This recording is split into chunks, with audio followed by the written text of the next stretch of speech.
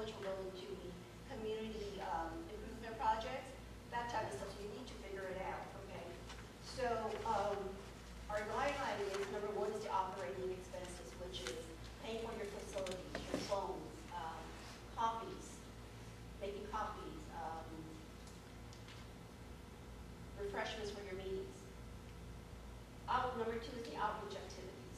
It's very important for the neighbor councils to always outreach to the community to let them know what's going on with the neighbor council, what's going on with City Hall, and what's going on within the community. You need to engage your stakeholders to come to your meetings and to participate. Number three is the neighborhood improvement projects. It can be graffiti paint out, it can be a community cleanup, it can be planting trees, planting flowers. Okay. Neighborhood purpose grants are only allowed for 501c3 nonprofit organizations and public schools. And five, we added number five, which is the election-related expenses. So you all will be having elections sometime in May through June, I believe. And so you will need to allocate X amount of funds for outreach for your election. The neighbor council budget must be provided in the standardized format using the template provided by the departments with the following categories: 100 operations, 200 outreach, 300 community improvement projects, 400 neighborhood purpose grants, and 500 elections. Neighbor councils are required to submit a board-approved budget each fiscal year, and they're usually due by the end of July 30th, with the approved minutes showing that the neighbor council did approve, the entire board did approve the budget, and it needs to show the board action date and the vote count. We are beginning July 1st, past July 1st, we have this board vote count form that we are requesting the neighbor councils to use now. We will list all the board members and how they vote. Yay, no, abstain, recuse, absent, and it will tell you. This is before they can submit with every funding request and with every funding reports. You can do this online. It's going to be very easy because your board members will already be on that list, and you can just vote. And once that vote has finished, it can be cleared for the name to remain.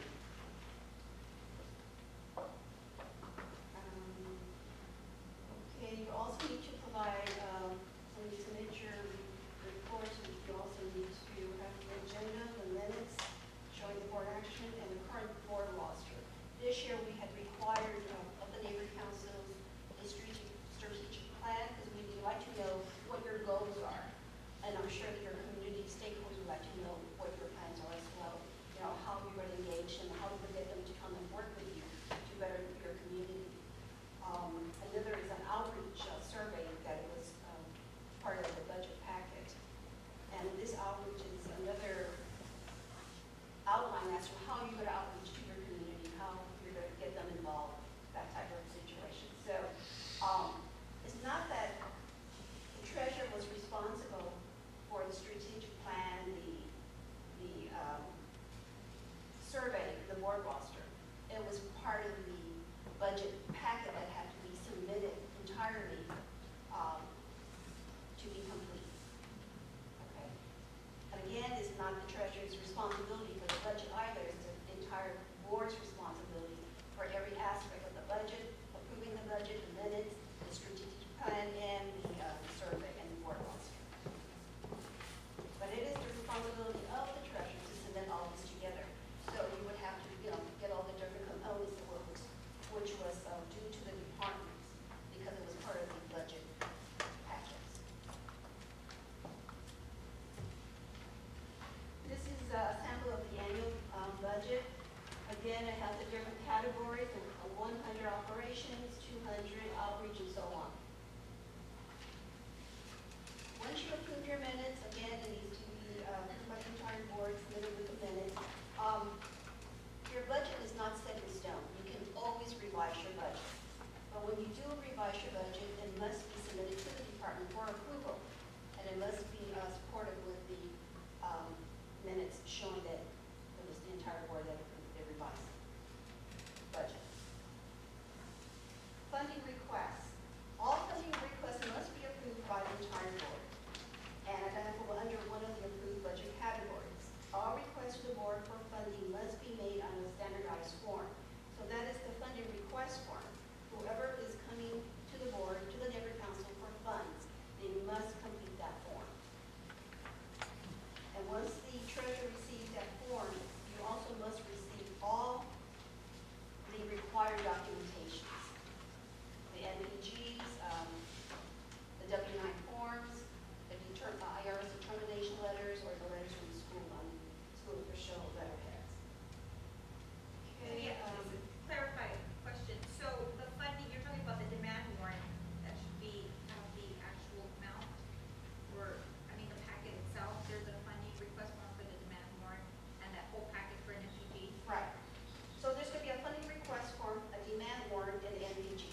And the person submitting, or the Organization that's submitting the application must provide the neighborhood council with the BTRC, the W-9, the IRS determination letter. the demand warrant fill out? See, because Mr. Manzano just mentioned that the general public should be filling out those forms. The organization that's requesting the funds or the school needs to complete the NPG form, the application. Right. The demand warrant is completed by the neighborhood council, by the clerk. Which is that. Is that The standardized form that you talked about, is that part of the packet of the MPG, or is that a form that this board had to generate? No, the department has generated the form, so it's on our website. Okay. All the forms are on our website. Okay. Recurring monthly operational expenses may be approved only once, indicating the amount and the time frame. So for example, if you approve within your budget, but you have a time frame to have this operational expenses taken care of. For example, if you're going to make copies, you don't have to approve each month.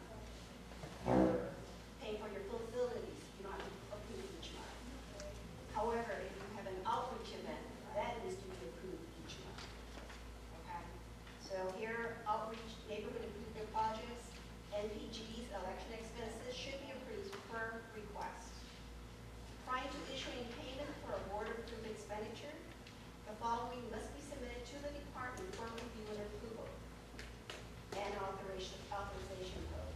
NPGs, neighborhood improvement projects, contracts, leases, neighborhood council sponsored or co-sponsored events, and meeting expenditures over $2,500. You cannot split the payments.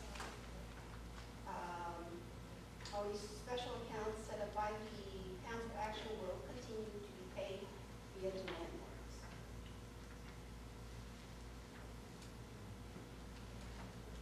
Board approval. The department will prescribe a form tracking the board vote.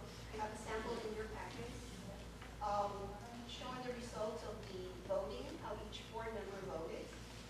The treasurer will sign this form, and the second signer will sign it as well. But you also will need the title as to what you're voting on, the item, agenda item. The forms and report preparer is responsible for submitting the completed forms to the department with the monthly expenditure reports. This will take place of any neighborhood council minutes or resolutions required for a particular funding request. However, if we need additional information, we will request approved minutes from the neighborhood council. Keep in mind, even though the neighborhood council approves any type of funding expenditures, it is the department that has the right to deny any expenditure or approve and approve expenditures. Okay? Conflict of interest.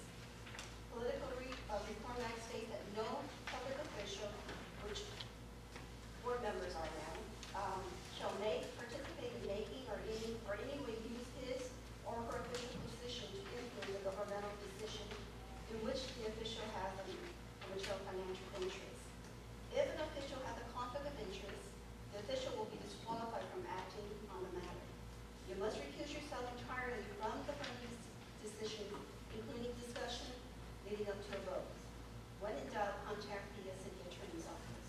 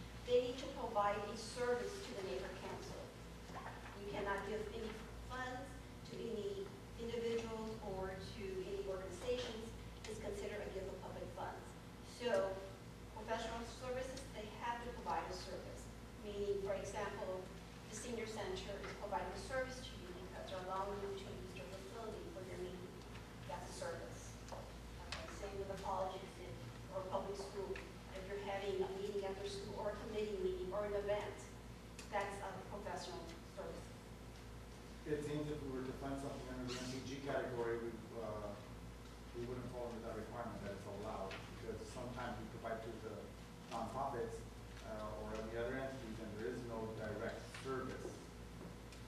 I'm sorry, I didn't quite. I'm just saying under the category MPGs, it's the neighborhood purposes grant. Right, that's a If grant. we allow funding for Different. that, we have given funds to nonprofits, and there's times where there's no direct service being provided in return to the neighborhood council. Right, when you're giving a grant to schools or nonprofits, it's not for services provided. It's a grant for their use, to better your community. I think he's referring like a parade. Right, no, but I'm just saying there has to be, there's a difference between these. Okay, There's no Trade. Here's the trade. The You asked a professional question, services Madam needs President. organization, Well, I these said that vendors, too. these organization schools has to provide a service to the neighbor council, where you have to pay money to use their facility, okay? Or if they came to clean up something, neighborhood for you, that's a service. Okay, so I'm gonna go through all of these. These are prohibited expenditures. Any purchases made without prior approval of the neighborhood council governing body, and any purchases that are not identified in the neighborhood council approved budget. Payment of services over an extended period of time that may require personal services agreements executed by the department. Prepayment or advance payment of goods or services. We do not allow neighborhood councils to make any advance payments to any facilities. For example, you're talking about making advance payments to the senior center for your meeting space. We don't, that's not allowable. It has to be on a monthly basis. This is per the controller's office of the city. Okay. There's no payments for transportation services or travel expenses. If you're not sure, always check with our department. There's no split charges. In other words, if you're paying something that's $2,501, you cannot split that payment to make that payment. It has to be $2,500 or less. You cannot split any payments to make that $2,501 purchase. You cannot donate goods, money to any individuals or organizations or schools. It is considered a gift of public funds. Neighbor councils are not allowed to purchase plaques, trophies, to give to volunteers or to organizations. That is considered a gift of public funds. What you can do is create a certificate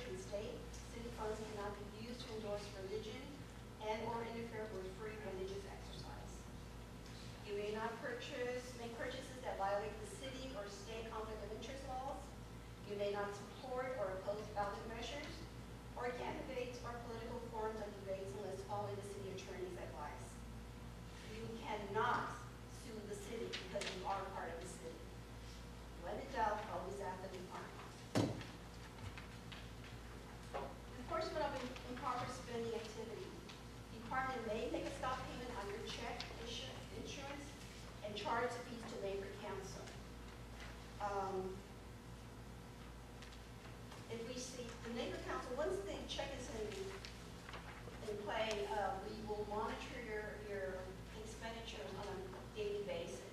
And if we see that an expenditure is not an approved expenditure by the department, we will put a stop payment on it.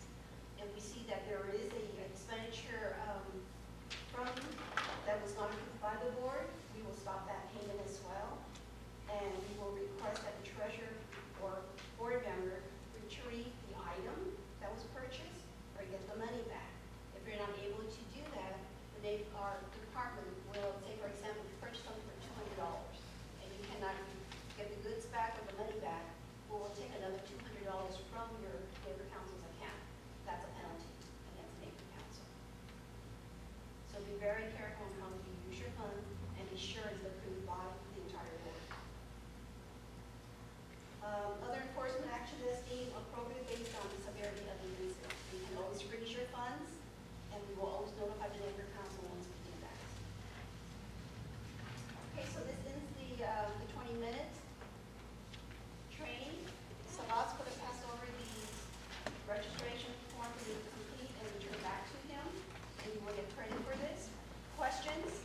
Yes. Mr. I have Chavez? two questions. One is regarding the 501c or whatever it's called, organization comes to any neighborhood council of the 95 that we have.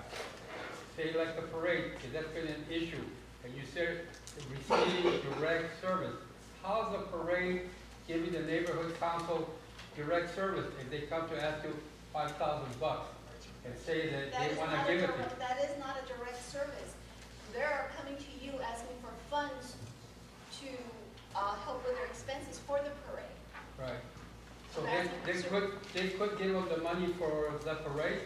You can approve that, yes. You Okay. know, for any organization that comes before the board to request a grant, say for example the parade, they come to you and ask for $5,000.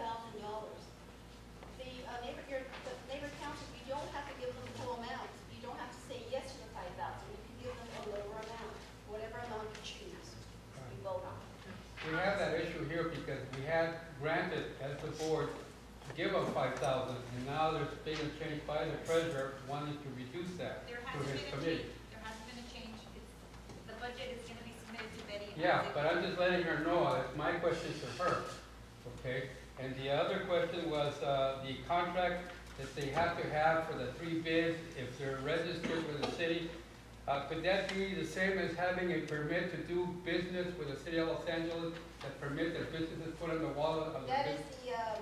the BTRC, that is the business tax registration Correct. certificate, the British White Correct. certificate. Is that the same as what you're talking about? Every organization, every business vendor, nonprofits, schools, anyone that does business in the city of Los Angeles must have that, regardless Correct. of the So we all seen them wherever we shop in the city places.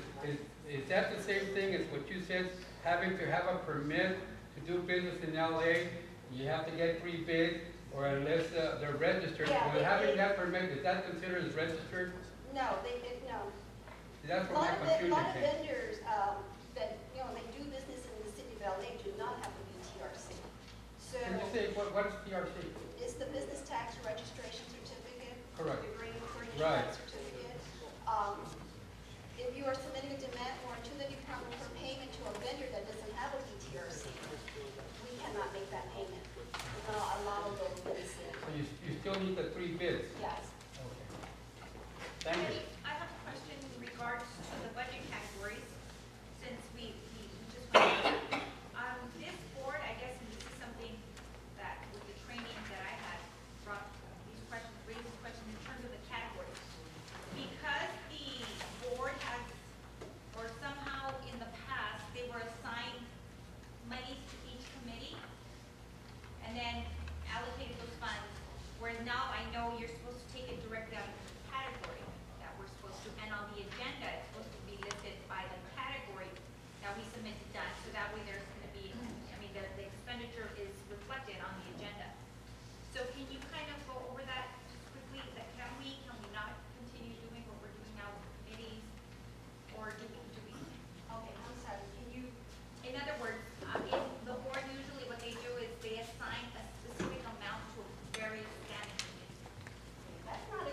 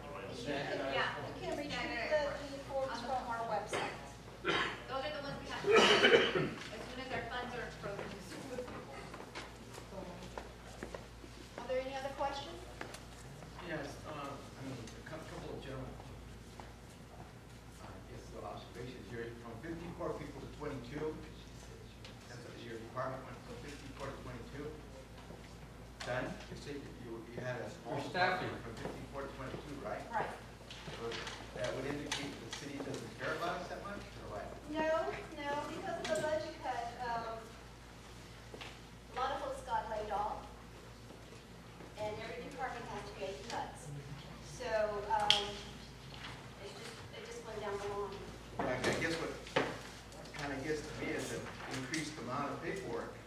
Yeah, right? I mean, you more paperwork, More paperwork. and that's, people, more that's fun, oversight, right? Yeah. Now, the thing that got to me too here is, the second person, the person holding the card, is the one responsible for doing the paperwork. Is that correct? That's correct. Now what, I mean, we had such a hard time just getting somebody to be the treasurer. How are we gonna get that second person gonna be doing all the paperwork? I mean, that seems where the falls Well, apart. it's gonna be decided between the treasurer and the second signer, okay? They're gonna have to work together to make up these reports together. But what if nobody wants to be the report manager? What happens then? The money You're in gets trouble. issued. Then it's failed. It fails. You're in trouble. We're in You know, trouble, the huh? neighbor council. Some money. I mean, you can't, it says, according to what the training, it's The a neighbor neighborhood council- council is supposed to get it together, not just the president, right? Right, the neighbor council, if the board is not able to help prepare the paperwork, the neighbor council is able to hire a person from the temp agency, Apple One, from accounting, to help prepare the paperwork for you. But this person cannot issue payments to the vendors, but they can help prepare the paperwork, the reports. So who, okay, let's say for instance that were to occur.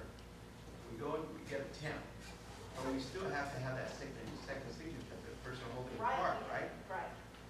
So, I mean theoretically, let's say I want to be the second signature, I can hold the card, making sure nobody, that I don't lose it because you guys are charging me, right?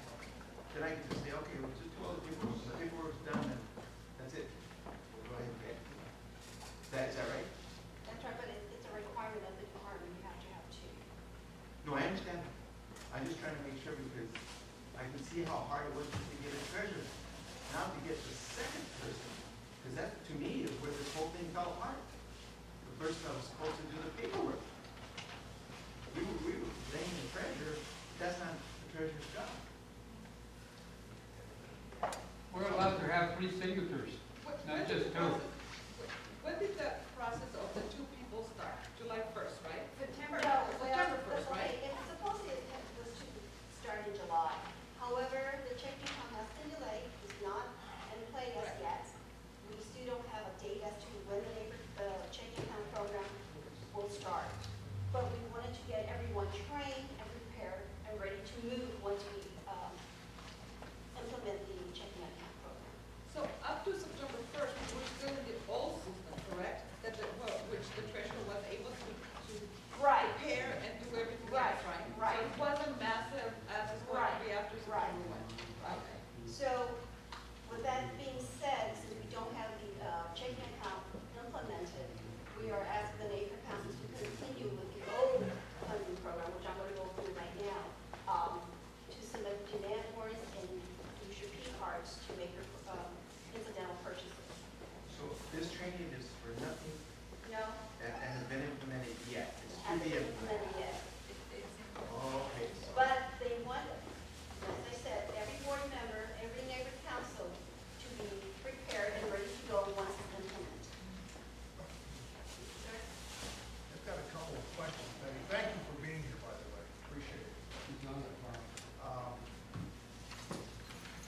So the internal checking is integral to the P card, correct? When we do this, when I'm reading by internal checking here?